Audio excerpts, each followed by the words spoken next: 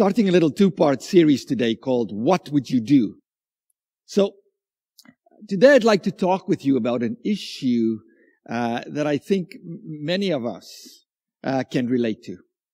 But it's also an issue that many of us assume that other people struggle way more with than we do. I want to talk with you about this thing called judgmentalism, or being judgmental. And I know immediately when I say that, the hair on the back of our neck just kind of goes up. Here's the thing. A little bit of research over the past 15 months, which have been, I don't have to tell you, difficult, shows that there has been a huge spike in judgmentalism, contempt, blaming, condemnation, finger-pointing. And when I say that, I think many of you are smiling and saying, oh yeah, seen that. Not just in the world, but unfortunately we also see that in the church. So let's talk about being judgmental, or actually I want to say not being judgmental. But it comes with a little bit of a warning. Usually when we talk about big subjects like this, something happens which I like to call mental finger pointing. So I'll sit in the pews and I'll say, oh, I wish John was here today because this message was just meant for him. I hope my sister-in-law is watching on YouTube or Facebook because she really needs to hear this message. Nothing new. Happened in Jesus' time. So we're going to the Sermon on the Mount where Jesus is preaching these wonderful things about how the kingdom of God works and the things that are in the kingdom of God. And he speaks about things like adultery and divorce and loving each other and caring for each other. And as he talks about this, all of a sudden, he just takes a moment to talk about don't do mental finger pointing and don't judge, because he knows as he talks about these big subjects, that's what's going on. So let me take you to our scripture reading for the day from the Sermon on the Mount in Matthew chapter 7 verses 1 to 5. Jesus says, "Do not judge, or you too will be judged. For in the same way you judge others, you will be judged. And with the measure you use, it will be measured to you. Why do you look at the speck of sawdust in your brother's eye and pay no attention to the plank in your own eye? How can you say to your brother, 'Let me take the speck out of your eye,' when all the time there's a plank in your own eye? You hypocrite! First take the plank out of your own eye, and then you will see clearly to remove the speck from your brother's eye." Do not judge, says Jesus. Now, there are many of Jesus' words that we need to say. Let's try and interpret this. This one is clear-cut. There's nothing to interpret. Jesus says, do not judge. And he doesn't say, but there are a few expectations. You can judge when it's a humongous sin that you see. Or it's okay to judge as long as you don't make a habit out of that. No. Jesus unequivocally says, do not judge. Here's the thing. When we look at Jesus' life, he didn't just say this, but Jesus lived this, right? If you look at his whole life, Jesus didn't judge the broken and the hurting and the needy and those who were messed up and the sinners. What did he do? He loved them and he opened his arms for them. The only time we see him kind of point fingers, judge, was when he spoke to the religious leaders of the day. And why did he talk to them like that? Because he spoke to them about that spirit of judgment and condemnation that was in their lives. But Jesus also says, do not judge, because when we judge, there's a little bit of a problem. The second part of the verse says it so clearly. Do not judge, or you might be judged. No.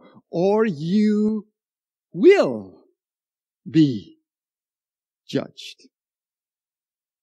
So there's the problem. The moment we start doing this, it'll come right back this way. So Jesus then, to explain this, starts using images from the world in which he comes from carpentry. And he talks about, be careful how you measure, because the measure that you use to measure other people's lives is the same measure that will be used for you. In other words, he's saying that the same criteria that I use to judge other people's lives will be exactly the same criteria that will be used to judge my life. So you think that person is really arrogant, self-centered. Okay, said Jesus. But let's measure your heart first before we go there. So you look down on that person who made a really bad decision in their life and messed up. Okay, says Jesus. But let's start measuring your decisions first. Because the same measure with which you measure, you will be measured. So do not judge. And now I know you're sitting there and you're saying, hold on a second, Aubrey. Are you saying we should just tolerate sin? It's okay. It's all fine. Should we just say, when Scripture teaches us this and people live not according to that, we should just say, listen, it's 2021. And this is what we do in this culture. You do you. Is that what Jesus is saying? When Jesus says, do not judge? That we just tolerate? Well, let me take you to the answer by looking at Jesus' life. And we find this answer in how Jesus treated people. And I'm going to take you to one of the most well-known stories, John chapter 8, the woman that was caught on adultery. So they bring this woman to Jesus. And they let her stand right there before Jesus. And the law of Moses has already said she's guilty. What does Jesus do? Does Jesus look at her and Jesus says, hey, I just tolerate you. No worries. Does Jesus look at her and say, hey, you do you? No, he doesn't. He says to this woman, leave this place now. Go. And then leave your life of sin behind. Can you see that? That's not very tolerating. That's not very affirming. But that's love. But here's the thing. There's a huge difference between love and affirmation. God looked at the world and loved the world, but God did not affirm the sin that was going on. His son had to die. But let me give you a way more practical example of that. My wife loves me with all of my flaws, all three of them. But that doesn't mean that she affirms everything in my life. She doesn't look at me and say, I hope you grow in your impatience and in your controlling. And I'm so happy that these flaws are going to be part of our children's lives. She loves me, but she doesn't affirm everything.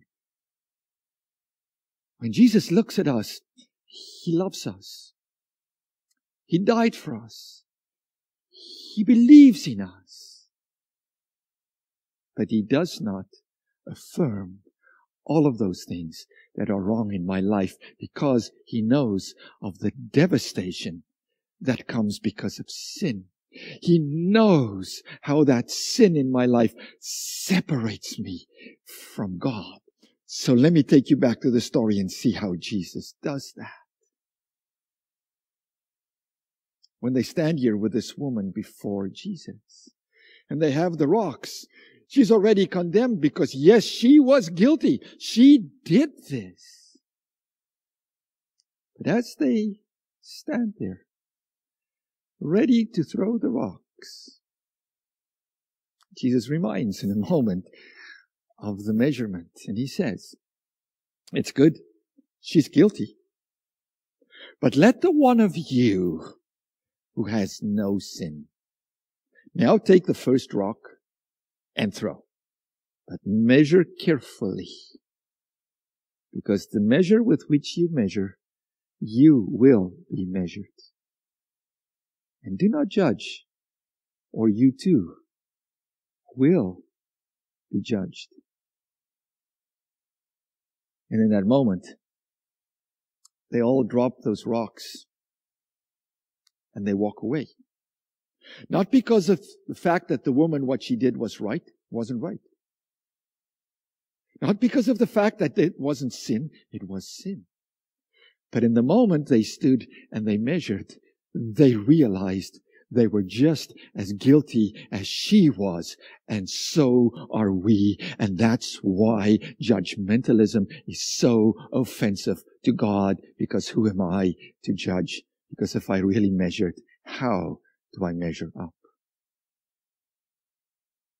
So Jesus continues using these images from the carpentry world.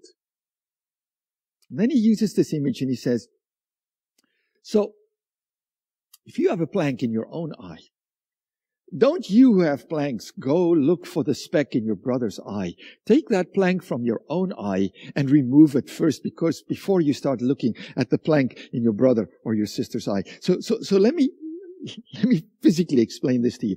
So here I am. I got my plank. And I'm looking at you and saying, oh, I see a little speck in your eye. Hold on, let me get a little close. Don't worry, I'm not going to put this plank in your eye. I just want to remove that little speck. Don't worry about my plank. There's a wee tiny little speck. Let me see how silly that looks.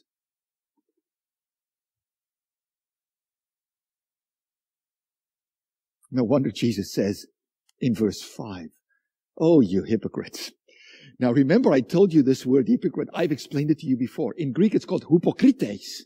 Hypocrites was the name of an actor. Those who played, or that's what an actor was called, those who played in the Greek dramas. They were called hypocrites, because hypocrites means those who speak behind a mask or from behind a mask. In other words, they play different roles. For different roles, they use different masks. So they pretended to be something that they were not. Oh, you pretenders, says Jesus. You see that little speck, but holy moly, what's going on there?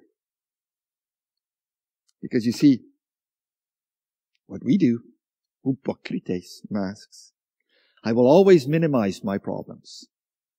But other people's problems, I will always escalate them. I will always exaggerate them.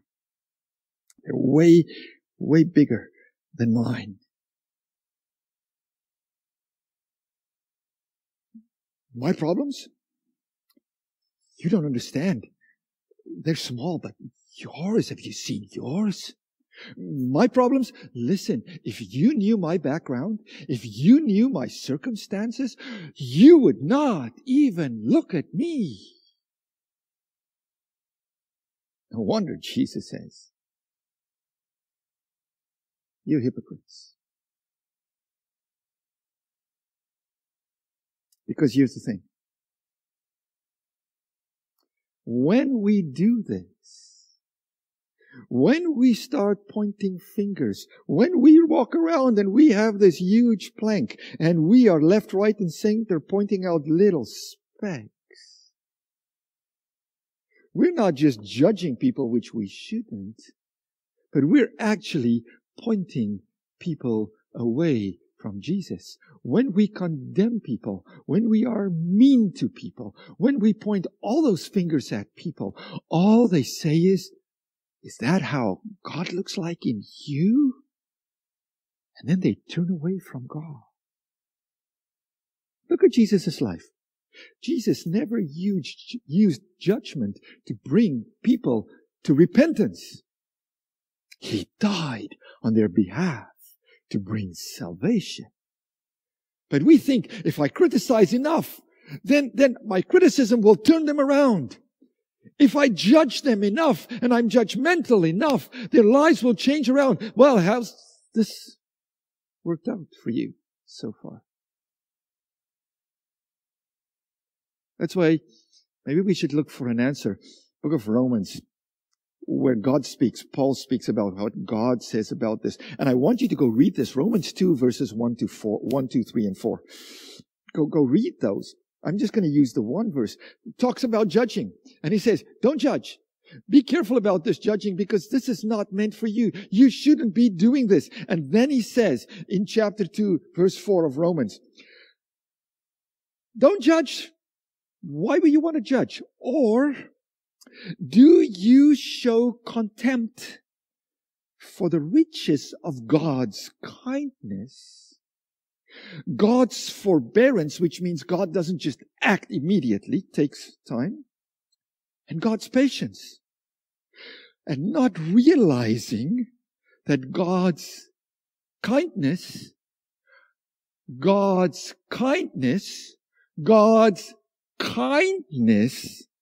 is intended to lead you to repentance.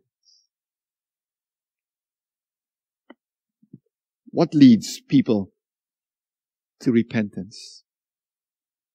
God's kindness, God's patience, God's forbearance, not acting immediately or impulsively is the Greek word, which we can put together in one word. It's called grace. Because grace says, I look at you and I realize these broken things in you and I love you. And grace says to you, because you know that you are loved in your brokenness, you are able to change and become the person that God intended you to be. Condemnation cannot do that, no matter how right I am.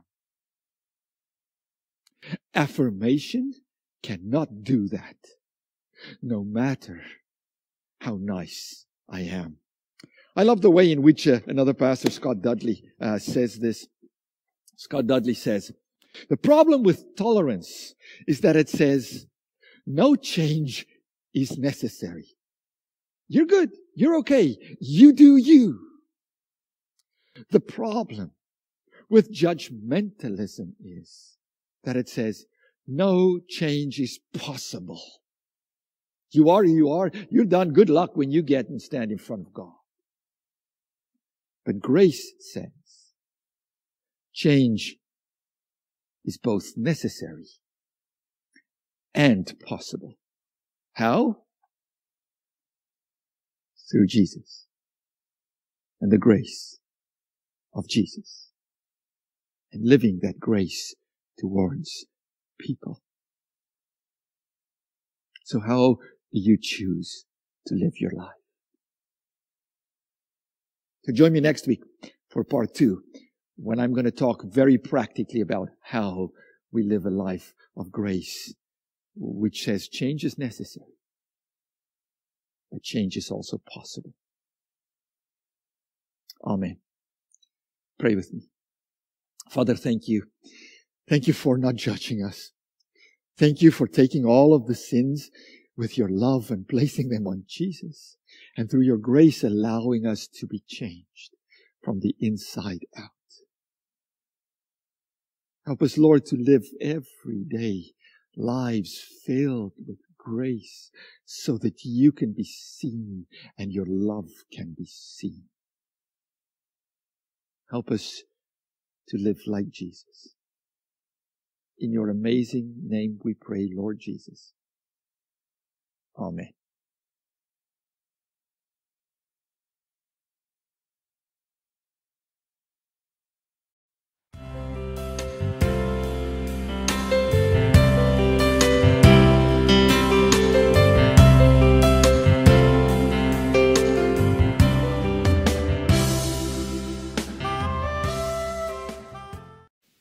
As always, it was so much fun to spend the day with you. Reminder, next week, part 2 of What Would You Do? As you go and live in this week, go live with these beautiful words of promise.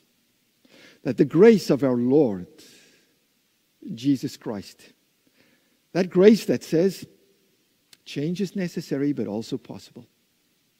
And the love of God our Father, that love that is all encompassing.